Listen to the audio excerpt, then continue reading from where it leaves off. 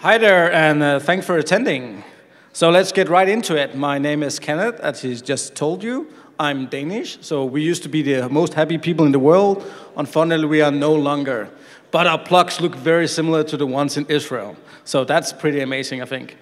So I work for a company called Intel. You might have heard about them. We do chips, we do data centers, we do all kinds of cool things. And we also work on the web.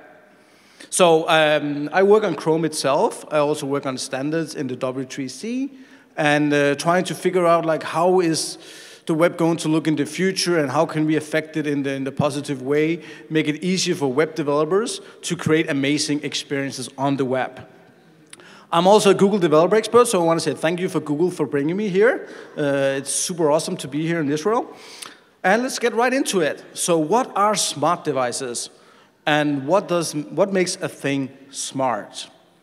Well, if you think about it, if I have to turn on the light in this room and have to pull out my phone, unlock it, find that app, where is it, wait for the app to launch, and then find the right lamp and click, then that's not smart. We want things to have, we want to solve real issues. And we want things to be there when you need them. Not something I need to like unlock my phone to find. And we want to have low friction. We don't want like all these problems. It should be easy. I don't want to download an app for simple tasks. And this is where the web excels. People, they just want to do things, and they want to do it now, right now. And think about the future. People talking about like Internet of Things, ambient computing. Everything is going to be connected. But what if you have like around 100 different devices in your home, your lamps, your TV, your toaster, then that won't scale to 100 different apps on your phone because you cannot find that app you need when you need it. It becomes a bit like Windows. All these different icons, where is that icon I was looking for? Very difficult. Unfortunately, the same is happening to our phones.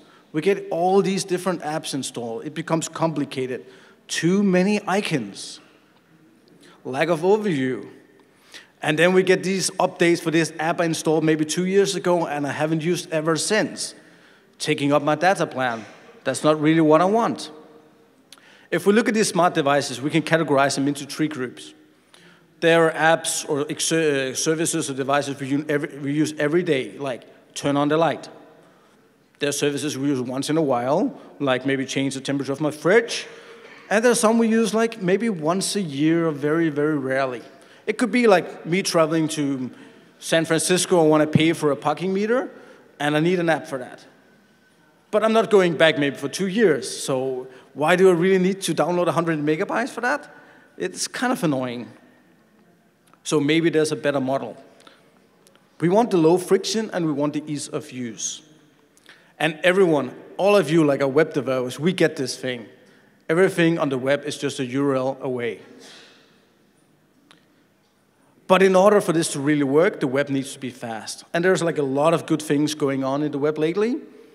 There's been a lot of focus on speed, especially HTTP2 server push, service work on something called a purple pattern. So we've really been working on, especially I work with Chrome, as I said before, we've been working on making the web really fast and making it fast by default. So we have a new thing called service workers. Some of you might have attended the other talk in the other room today, so you know all about that. But it's basically like a proxy server sitting between the internet and your device. So if you're not online and you have things stored in your service worker, it can still work offline because it will have all the resources. And I don't know what's going on here. Okay, there we go. So the cool thing is that every time you try to like fetch a resource on the internet, it will ask your service worker, what do you want to do? The service worker might say, well, you're offline, so maybe I should take it from the cache. This allows you to create like amazing experiences. Like for instance, if you have something like Netflix, maybe in the future where you like save a couple of movies. And when you save those 3 movies and you're offline, it might be able to generate a list of only those 3 movies available to you. So this means that the dinosaur is becoming a thing of the past.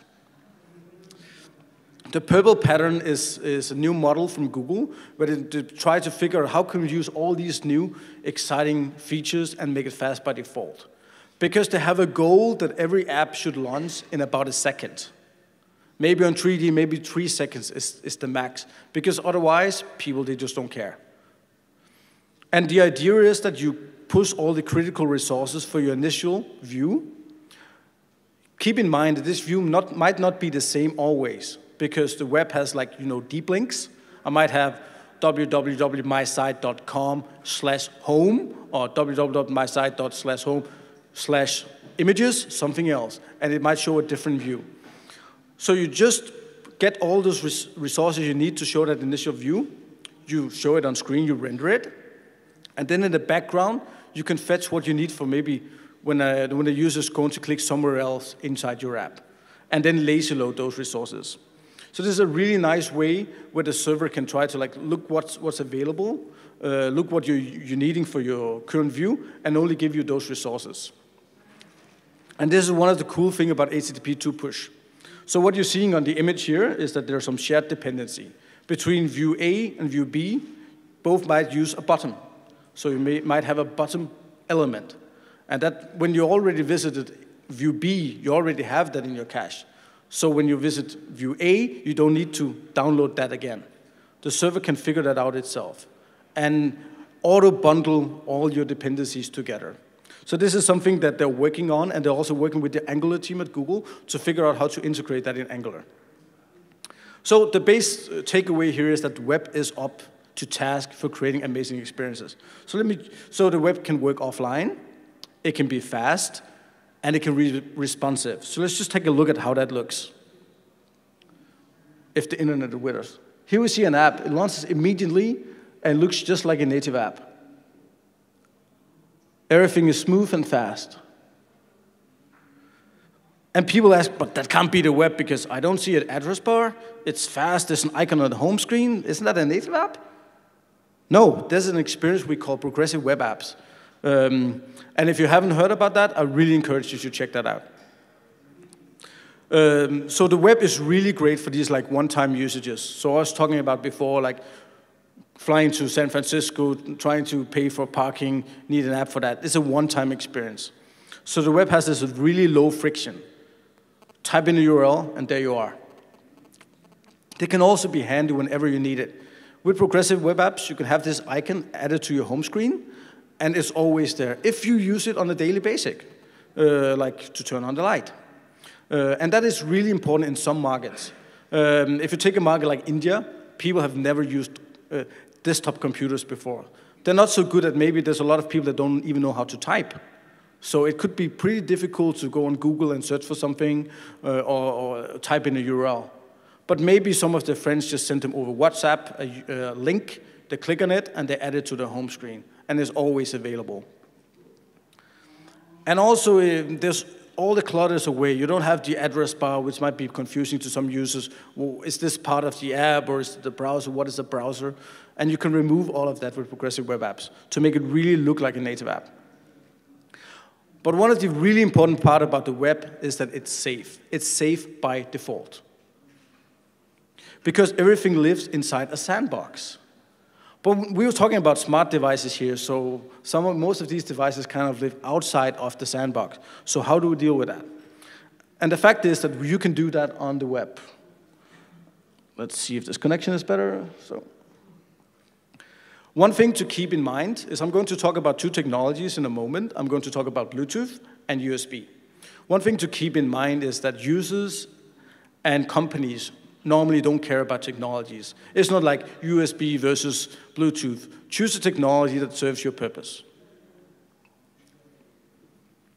So let's start about looking at Bluetooth. So what are the advantages of Bluetooth? Bluetooth is widely used. It doesn't use a lot of energy, so if you have a device which is battery powered, it's really nice. And it's wireless. That is one of the major advantages of Bluetooth. It works without a wire. It's also relatively cheap, easy to use, and it has some beacon functionality built in. And I'll get back to that in a moment. Some of the disadvantages could be security. This is basically radio waves. So you need to think about what you're sending. If it's highly sensitive, maybe you should use some kind of encryption. It's also not powered, so the device will need to be powered somehow. for instance, by a battery or by actually plugging it in somewhere. And because it's like wave-based protocol, there can be problems with stability and speed, especially like concrete walls, interference from other like Wi-Fi stations, radio towers, etc. So let's take a look at how it works today with Web Bluetooth. Here you see a guy connecting to the light bulb in the middle. He just selects the device on his screen, and he's able to actually change the color. No wires used, just using a regular website. This is pretty amazing, I think. Web Bluetooth is a relatively new standard. It has been promoted by Google, though other companies working on browsers are starting to look at it as well. It's based on Bluetooth 4. So if you know anything about Bluetooth, there's something which is called classical Bluetooth, and there's a new version which is normally people call Bluetooth Low Energy. It comes with something called the GATT protocol. The API itself is very modern and is easy to use, so it uses promises and something called typed arrays. It doesn't support classic mode. It only works as a central. It means the device itself, like your phone, cannot be a Bluetooth device, a peripheral. It can only interact with peripherals. So support is working in Chrome at the moment, and they're working on bringing this to all their major platforms.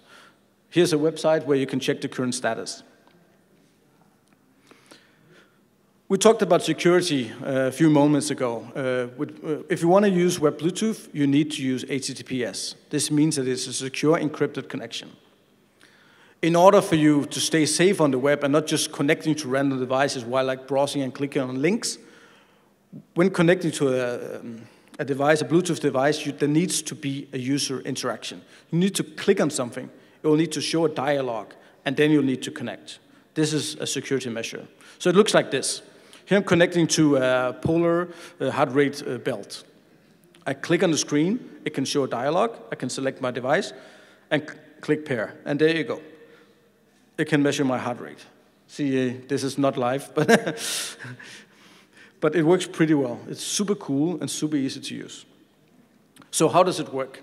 I don't intend you to really understand the code here in details, but just to show you how easy it is. The first thing you do is that you request a device, and you can add some kind of filter, because there might be many different devices around you. In this first example, I just asked for any device supporting battery service, which would be basically every Bluetooth device. Then, if my connection succeeds, I can do something. If not, I'm using promises here, I can catch an error and handle that. Some devices might have very specific like UUIDs, and you can connect and filter with those as well. One of the things to keep in mind here is that you might have two different devices that act very similar. So I might have a device that has like battery service, and I have another device also having a battery service. But my second device also supports, let's say, a heart rate monitor service. So if I want to create an app where I could connect and show like the battery status of both of them, but in the case that there is like a heart rate monitor available, I want to use that, I need to add it as an optional service. So that's why you see the optional services here. This is something I just want you to keep in mind if you ever work with this. Bluetooth GATT is called a generic attribute profile, defines how Bluetooth Low Energy works. It looks something like this. You have a profile with services inside, and inside you have characteristics. If you work with JavaScript, which you obviously all have, you can think of a service as something like an object. And characteristics are kind of like properties. That's kind of nice. One thing, so like characteristic could be like a Boolean or a number, but as many of these devices are Bluetooth and they're like, you want to like compress things as much because you're sending it over the air, it's very common that characteristic could be like a byte array, actually including multiple values. When I get my device, I connect to the GATT service, and from the GATT service, I can connect and listen to my characteristics. So here I already connected, I got the service back, and I ask for the battery level characteristic. So think of this as a property. And then I can call read value. Read value, because this is a binary protocol, returns what's called a data view. So in JavaScript or ECMAScript 2015, there's something called typed arrays. It's also used a lot in WebGL. So this allows me, I know that this is just an unsigned integer, a byte, so it's 8-bit. That's why I call get uint 8. So you kind of need to know like how to read these values. Writing is just as easy. Instead of calling like read value, I would call write value, and I'll give you the value, which has to be a typed array that I want to write to. And it works really simple. But sometimes you have some of these values, they might change. It might be something like a temperature sensor. So we use the same thing as on the web. You have DOM events. So when you get the characteristic, you can add an event listener. So here I'm adding an event listener, which is always called characteristic value changed, and add a callback. So every time this value will change, like my heart rate, I can print it to the screen or do something with it. Very, very easy. But how do I discover all these devices around me? Bluetooth comes with something called, now I forgot, like announcement. You can announce devices. But it's not defined in the standard, like how do I share a URL? So Google, they've developed a standard called Eddystone on top of Bluetooth advertisement, which tells you like, hey, this is a URL. That this refers to an app on the web. That is called Eddystone. And for the URL part, it's normally called physical web. That's just a part of Eddystone. So we'll show up something like this. If you have an Android device and you've enabled Google Nearby or Android Nearby, for instance, this is an example from London where they're using it at the bus stop. So you just pull out your phone. It will show you that there are like physical websites nearby. And you can click on the one for the bus, like ETA, estimated time of arrival for this bus. If I click, it will open up this progressive web app. And I have all my info there. It's really, really nice. And of course, like this works even better when you're connecting to devices. This is just a beacon functionality. They're not interacting with the device itself. It's just like sharing a URL. But you can actually share like a URL to an app where you can interact with it over Bluetooth. And I think that is super, super powerful. To get started with Web Bluetooth, here's the URL. The links will be shared later, so you can go and have a look yourself. So let's look at USB. This is the other standard. USB is also widely used, like Bluetooth. It's very cheap. It's cabled, so it means it's more secure. There's nothing in the air to intercept it. It's also much faster and very stable. And one of the cool things is that with USB, you can actually power devices. So they don't need to have like an external power supply. One of the disadvantages you can say is it's cable. As I said before, it really depends on your use case, whether you need to choose one or the other. Maybe you have legacy hardware that only works over USB, so you have to use USB. USB also has no radio interference. And the cool thing, especially like in companies, like if you have a factory and you really want like a web experience to control your machinery, you might not want that over Bluetooth because there might be a competitor outside trying to connect to it and messing up your machines. But with USB, it's a physical connection, so you could have it behind a lock. So really, really, really think about these different use cases. And as I said, both technologies work very well together. So here I have an example I did at home. I created my own IoT device. You see it's currently unplugged. So I talked about USB is powering it. So I'm plugging in. It takes around 5 seconds to start. So I'm looking at my screen. You'll see the light turn on in a few minutes. Yeah, there you go. It finds the device. If you click on it, it will launch that website. So I'm clicking on it.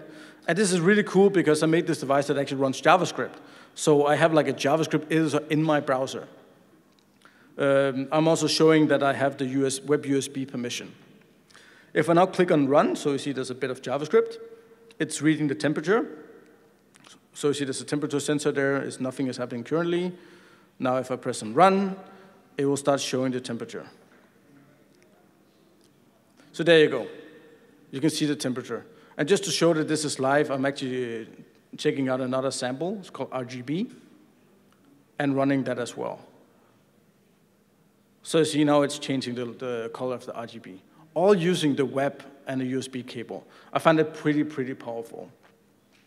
USB has 3 different modes. I'm just going to skip over them because we don't have so much time. Something called bulk, interrupt, and isochronous. Bulk is the fastest, but there's no guaranteed timing. So this is what printers and serial connections use. Interrupts, they have like a maximum latency. So this is good for when it needs to be delivered, like a mouse and keyboard. You don't want to type on a keyboard and wait 5 minutes before it's to show up on the screen. It has to happen immediately. And if for something like a webcam, you use isochronous, you might lose packages, but you just try to send as fast as possible. With USB, you can add a few extra headers for extra security and restrictions. So this allows, these are optional, but they allow you to, like the bootstrapping dialog you saw before, like to select the website, that will have to be an additional header. Like this I'm showing currently. So there's a few issues with Bluetooth now with USB, especially if you use a serial connection, because your host OS might try to install a driver for it. So I'm just listing this on the slide and just quickly going over it. Connecting to a USB device is very similar than to web USB. I'm showing it now with the new async await, so it's slightly easier to read. You request a device, you open it, you select the configuration. This is just how USB works. And then you can have these like control transfers, like do something, and you can, I'm doing here a transfer in to read some data. So with USB, the computer, your phone, or whatever, is always the master, and your device's peripherals serve as kind of slaves. So you tell them what to do. You read, you ask. So this currently works in Chrome on Windows, Linux, and Mac, with a few caveats. And people are telling me it also works on Android, but I haven't tried that myself. Here's a link where you can find out more information about Bluetooth. Wow. I know this is a lot, and I only have half an hour, so this is a bit quick, but I'll make sure to share the slides later. I told you the web is really, really good for these one-time interactions. But there's a lot of company out there that track things. Because like your companies, you want to track your packages, your storage, like what products do we have, etc.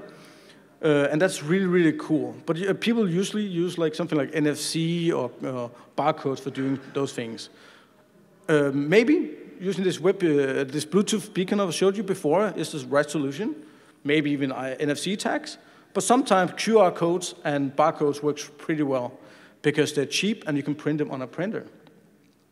So in Chrome, we're actually working on enabling these things as well. So behind the flag, there's a new API called shape detection.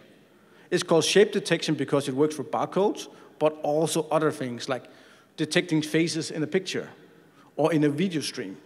Really, really advanced things. So I just wanted to show you that you can do these things on the web today. If you need to do something with NFC tags, I am actually one of the editors of the web NFC spec. It's also behind the flag in Chrome. So you can interact with NFC tags and devices. So here I'm showing like how to push data to an NFC tag. I'm just writing a URL to a tag. If you don't know NFC, you have like active devices, and you have like passive devices like tags.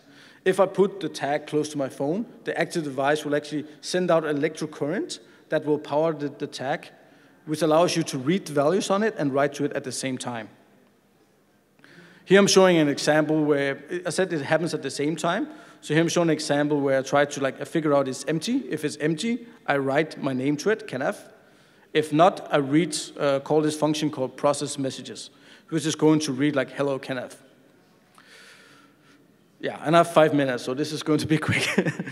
And it's pretty cool. Even the inventor of the web, Tim Berners-Lee, was excited. And I have a small video to show you how cool this is. So here I wrote a small app. It's a progressive web app. It's all web technology. I can now I'm writing milk because I want to write that to a tag. Because I want to place these tags around my home. Every time I need to buy milk, I just tap this thing. So now I wrote milk, and just to see that it works, I tap it again, and yes, it got milk. Now I'm trying to write something else. So like cocoa. Unfortunately, I couldn't get it to connect correctly because you have to find where the NFC reader is. So just do it with my hand. There we go. Now it wrote cocoa. So I already configured these others, so I can just add different tasks and products at home. To just show you how easy this is and how cool it is for users. But sometimes, woo,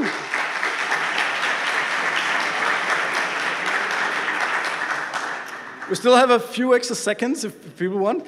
I just want to show you some extra things because we're working on sensors. So we worked on a lot of different sensor APIs for the web, like gyroscope, magnetometer, accelerometer, ambient line sensor, orientation sensor, etc. If you're new to sensors, I don't know how they all correlate. I wrote a spec called the Motion Sensors Explainer, which explains like how all these sensors work together, how you can do fusion sensors, etc. So I just wanted to show you an example of how to use this. So this is an example where I connect over web USB, I have a sample app, I connect to this USB thing and expose them as sensors. So you can do like really, really cool things.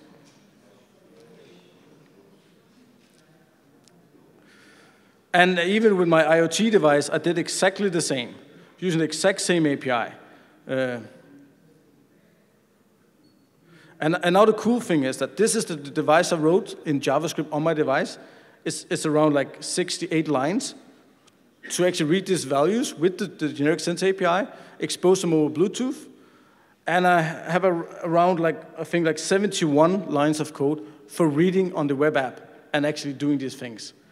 So if you're interested in sensors, you should definitely check out the generic sensor API. So in summary, the web is ready for all these nice experiences. It's effortless to connect to Bluetooth and USB, currently only in Chrome, but we're expecting other browser vendors to follow suit.